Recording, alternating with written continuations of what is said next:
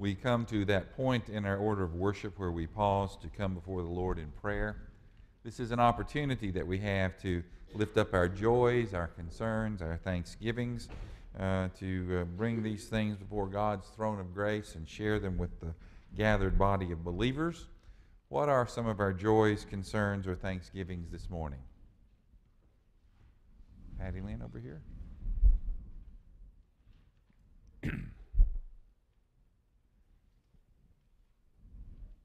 I just want to thank everyone for their cards and their prayers, their food, their concern for Jim. He's now home, and Steve's friend is sitting with him so we can come to church. He's getting stronger. If I can just keep the food going, we'll be okay. All right. What else? Terry, I'd like to put my sister on, Jill West. She may be looking at some surgery. Martha's sister, Jill West.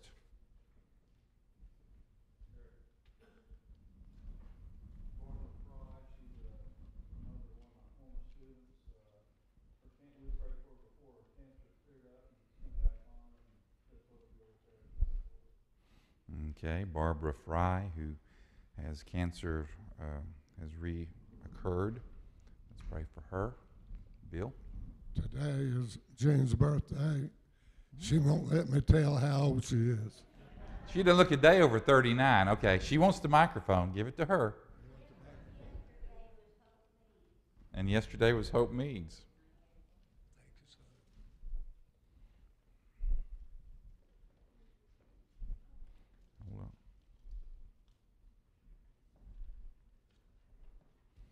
For those of you that don't get the emails and stuff from me, there's a printed newsletter up here for the month of March, if you want to come pick one up after service. And inside there's a picture of Marion Coker on her 102nd birthday. So when I go out and make some visits and stuff, I'm going to try to get some folks to let me take some pictures. And I'll share some pictures, but I thought that was an especially good one to share, somebody on their 102nd birthday. I hope that you will be able to share my picture on my 102nd birthday.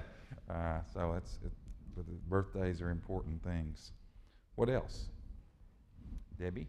I have two prayer concerns. One is Kim Shores. She works in the school system. They found a mass in her abdomen, and I'm not sure that she had it biopsied this week, but I'm not quite sure how the biopsy came out. She's at Holston Valley.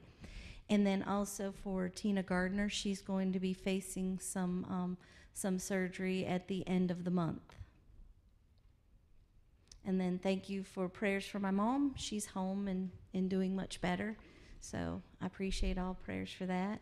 And then I'm going to kind of toot our own horn, if that's okay. That's what it's for, dear. All right. What could you possibly want to say this I have morning? a praise. I have a big praise, y'all. This is the best praise of all for right now for our family. David received news yesterday that he was awarded the Chancellor's Scholarship from UVA Wise. So.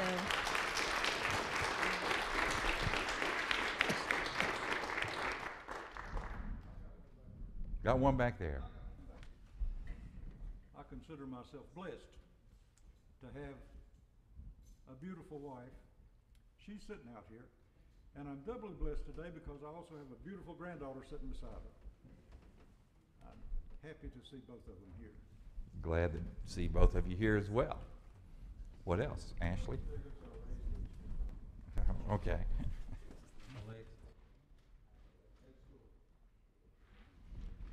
Ashley?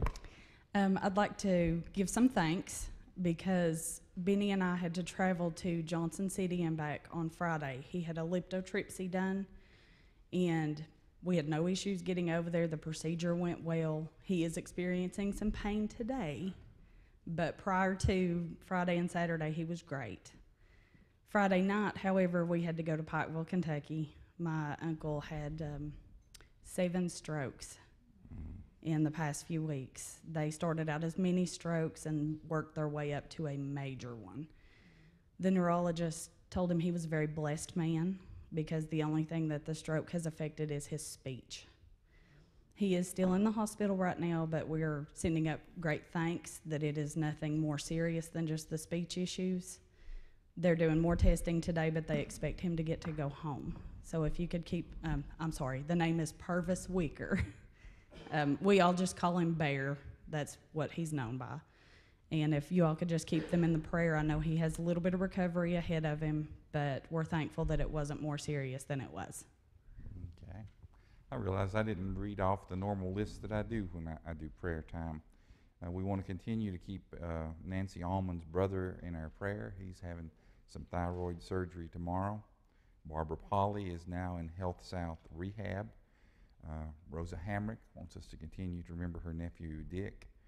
Nancy Mercer is still doing well up at the Laurels. Continue to remember Betty Fleener's brother.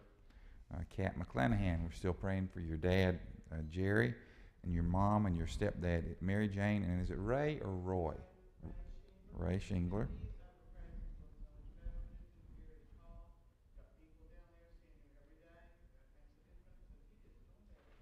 Okay, good. Oh, okay. Got to make those emergency food runs, yeah. Let's continue to remember Benny Clifton as he recovers from his stroke as well. Also continue to remember David Barker in our prayers. What else do we need to lift up? Dottie?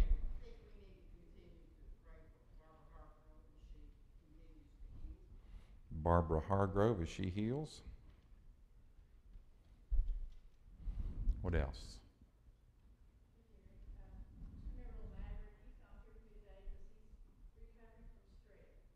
Mm.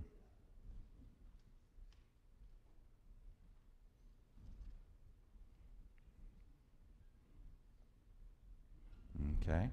What else?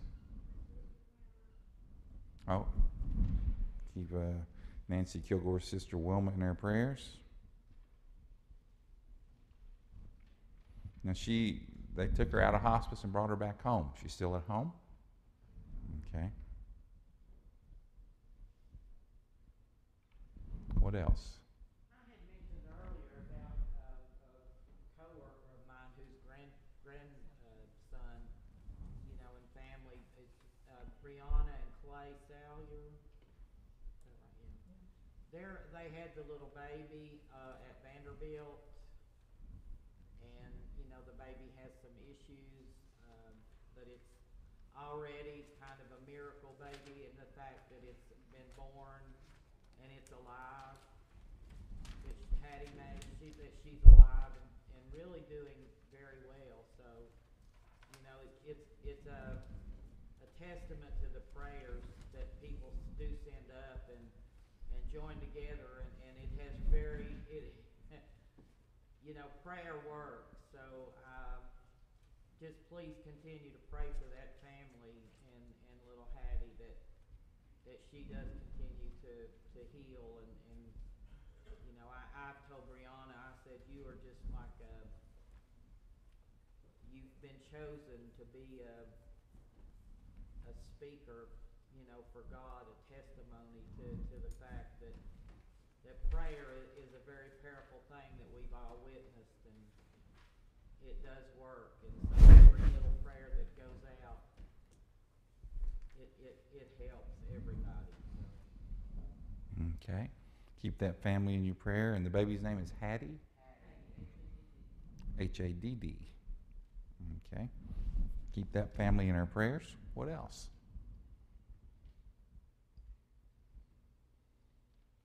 Well, let's go before the Lord in prayer then.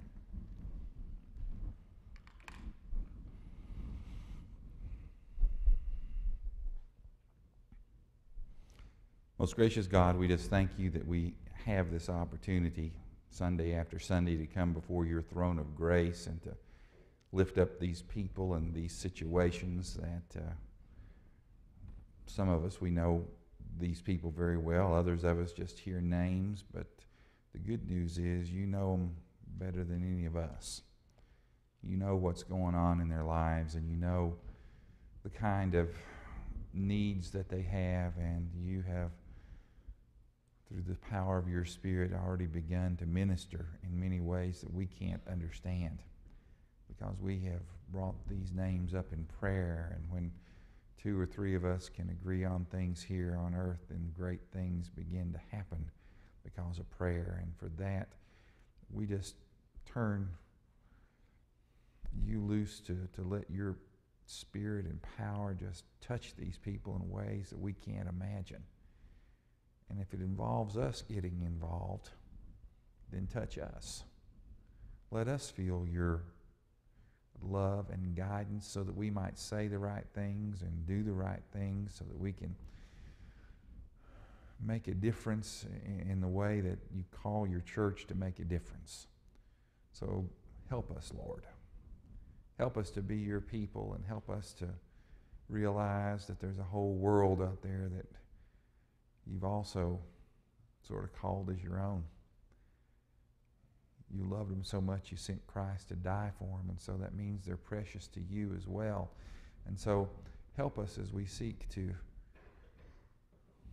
let these people around us, our friends and relatives, the folks we work with, our neighbors, help us to understand and help them to understand the love that's within us,